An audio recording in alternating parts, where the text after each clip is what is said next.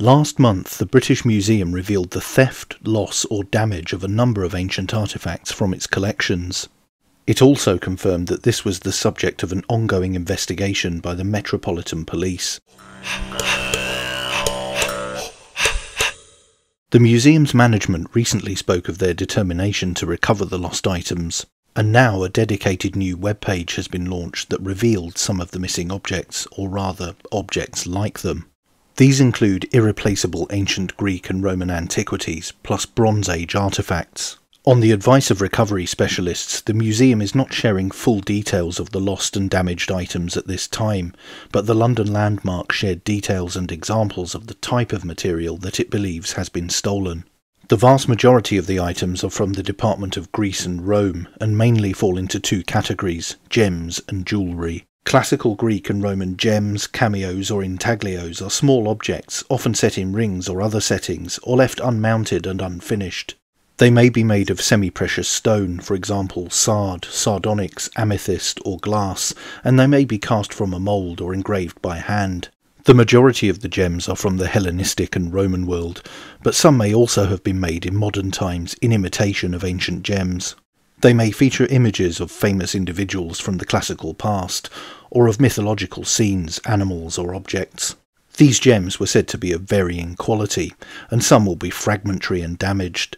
In addition, gold rings, earrings and other pieces of jewellery dating from across antiquity are also among the missing items, especially from the late Bronze Age, around the 15th to the 11th century BC, and the Hellenistic and Roman periods.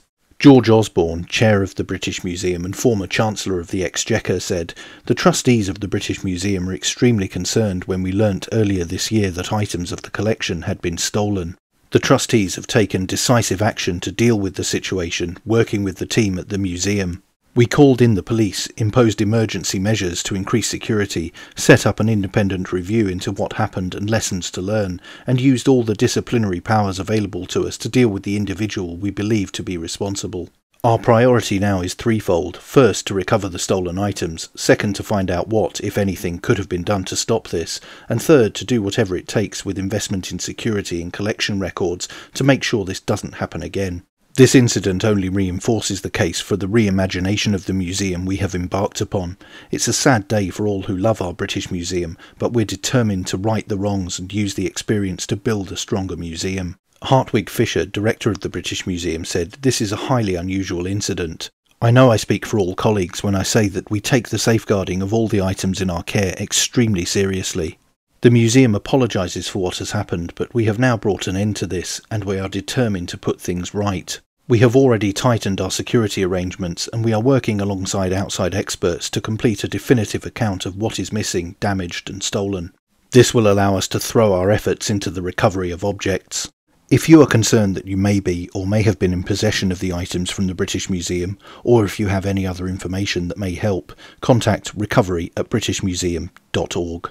That's it for this video. Don't forget to like, share and most importantly subscribe, and you can also support the channel on Subscribestar via the link in the description or via YouTube Super Thanks. Thanks for watching. Bye for now.